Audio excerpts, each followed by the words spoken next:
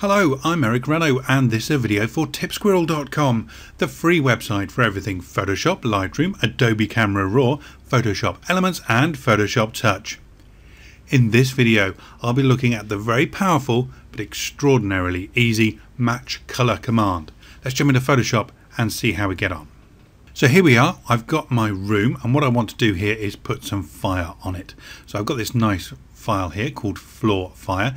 Now all the images I'm using throughout this video I've got from Fotolia, a brilliant stock website. I urge you to go and take a look around. I'm going to get my move tool and just drag this one over to my room picture and then drop that down. I'm going to hold shift to keep it central, then just move it around, Control T, Command T on a Mac just to resize that, and there we go. I'm going to drop that into screen. And there we have our fire. Now one of the things that isn't very convincing about this is that the fire should be illuminating the rest of our room.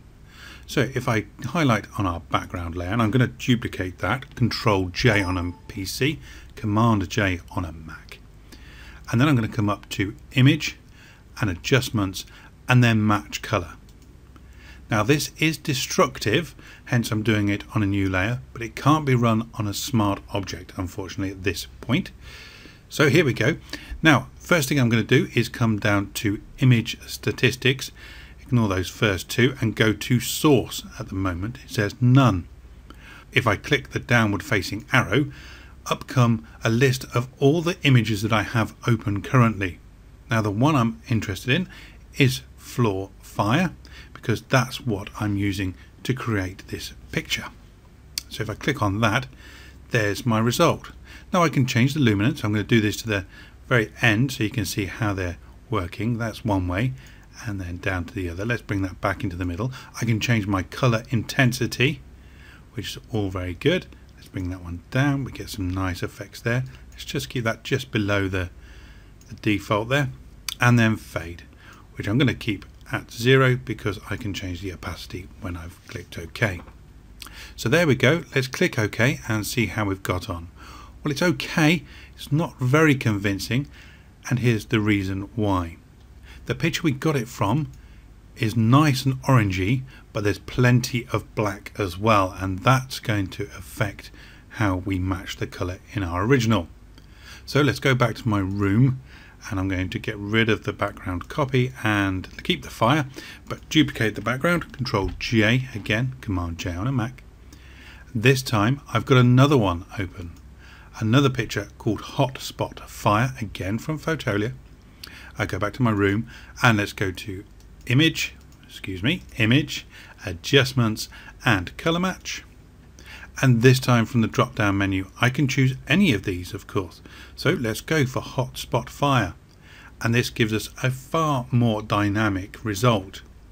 Now again I can change the luminancy, I can change the color intensity should I wish. Let's have a good fiddle around there. It's looking good, and of course I can choose to fade this out should I wish as well, but again I'm going to do that when I click OK. So let's click OK there and reduce the opacity of that just to bring back some of the original color, and I've got a better result than what I did using the actual fire that I bought in the first place. So that's one use of it. Let's have a look at another. Let's go to Summer Portrait and this nice picture of a young lady out in the sunshine, again from Fotolia. Now what I'd like to do is alter the colors, this time to this Autumn Avenue. So let's try that again. So back to Summer Portrait, Image, Adjustments and Match Color, and again I choose the one I'm looking for, Autumn Avenue, and it's giving me a nice effect straight away. So let's have a look at these again, looking nice. But look what happens if I take the color intensity up, not so nice, but down I get this kind of cross-processing kind of look to it, which is quite nice. Let's take that back up a little bit. We still want it to be a little bit warmer, and click OK. And there we have it. Very nice.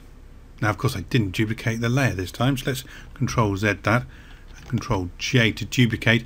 And now I'm going to go to Image and Adjustments, and then this time Match Color, and choose a completely different one. This time is called Grey Tree. There it is. It's rather dark, it's rather grey, but what lovely tones it has for a nice black and white. So there we go. I can change again the luminance of this, and that's looking good. I'm happy with that. I can bring back a little bit of the colour should I wish, give it that kind of washed out effect, or I can take it right down as well. But a very easy way to do a nice black and white if I found a black and white toned photograph that I already like. Let's click OK. So there we go, the very simple but very powerful match colour command right here in Photoshop. I'm Renno. Thank you very much for watching. I'll see you next time.